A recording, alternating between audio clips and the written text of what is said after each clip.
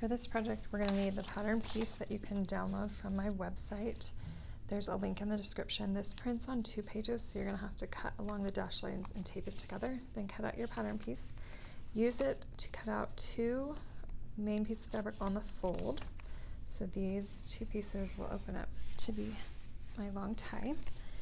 And then cut 1 interfacing also on the fold. This is lightweight fusible interfacing. You're also going to need an iron, 1 cam snap, and this is the cam snap placer set. And a point turner is really useful in this project. So the first thing we're going to do is fuse the interfacing to the back of one of the main pieces. And make sure the rough side is down on your interfacing so that the glue doesn't get on your iron.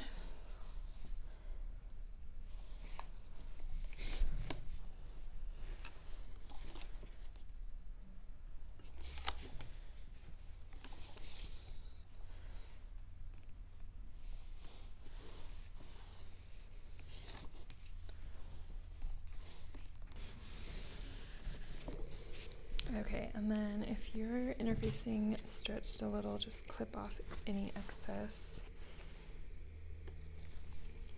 And then we'll lay this down with the right side up and place the right side of the other piece down and pin these together. Just want to make sure all the little corners and edges are matched up right.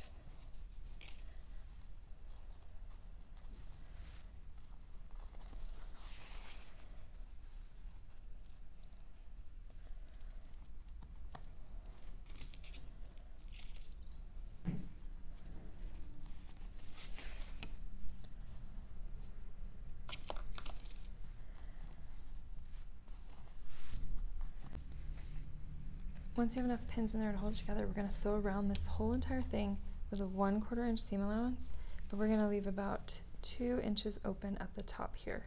Make sure you pivot around the angles, and when you get to these angles, if you want to reduce your stitch length to about 2.2 or a little bit less, somewhere between 2 and 2.4, that'll help you not break through the stitching later. When you're sewing, if your lining fabric ends up being too big, just push off the excess fabric to the edge and we'll just trim it off. This happens because we interfaced the main fabric and the interfacing takes away any of that stretch that the fabric would have.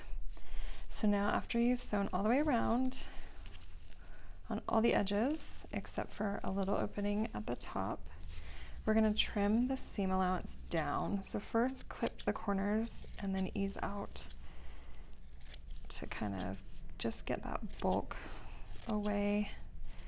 Overall, we want the seam allowances to be less than 1/4 inch, but I like to keep them a little bit more than 1/8. I think 1/8 is just too small. So just trim it down, and when you get to the spot where you left the opening, I never trim that seam allowance because it'll make it easier for us to turn it if we have more to work with. So right here I'm not trimming, but I'll keep trimming on the other side.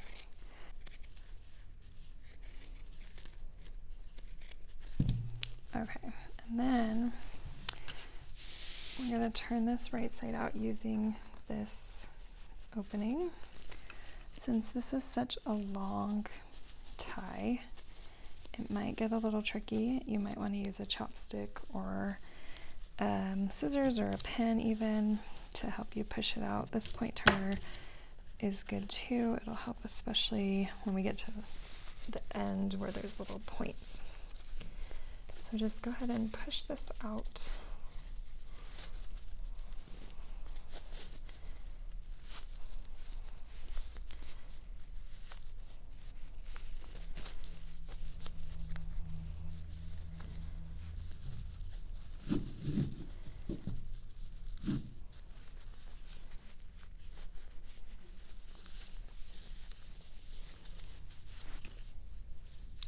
And I'm going to turn it to my pointy side and get those corners.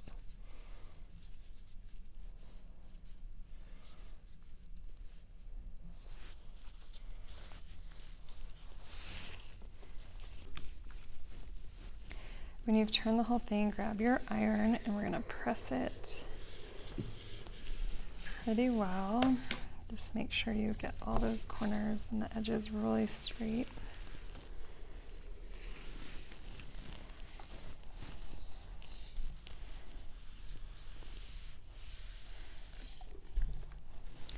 And when you get to the center, we're just going to make sure that we can tuck that opening under and make sure that the edges are going to line up with the rest of your tie.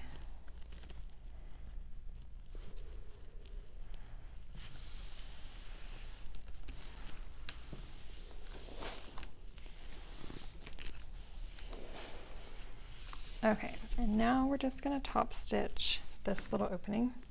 If you want to top stitch the whole thing, if you don't mind having that thread on there, go ahead and do that. Another option is if you don't want to top stitch, you can close this with hand stitching. But I'm just going to top stitch that one part. Okay, after you've sewn that opening closed, we're going to finish our tie by just adding one cam snap to hold it together. So it helps to lay it out with the short points out. That's how we're gonna know where to put the cam snap. So you can put this on a shirt on yourself and decide where you want the cam snap, or you can use a ruler and measure up about 2.5 inches from the short side and then just place a little dot in the center there. So that's where we're gonna put the first one. And then we'll do the same thing, 2.5 inches from this corner.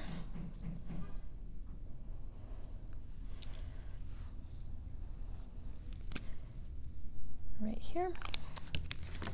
So the most important thing with the cam snaps is that we want to make sure we're putting the sides in the correct spot. So on the outside here, we know we're going to put this cam snap down like this.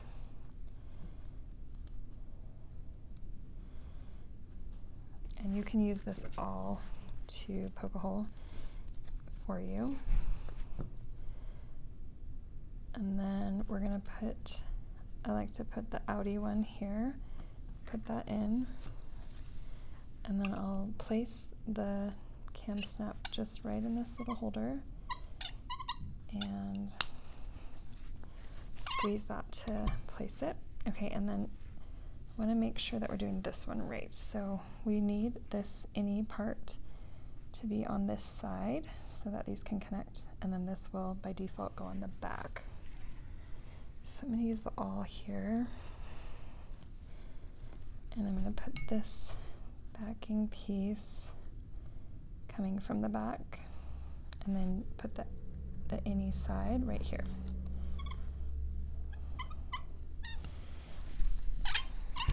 So now I have my 2 snaps placed, and these will snap together around the collar of a shirt to give you a cute accessory.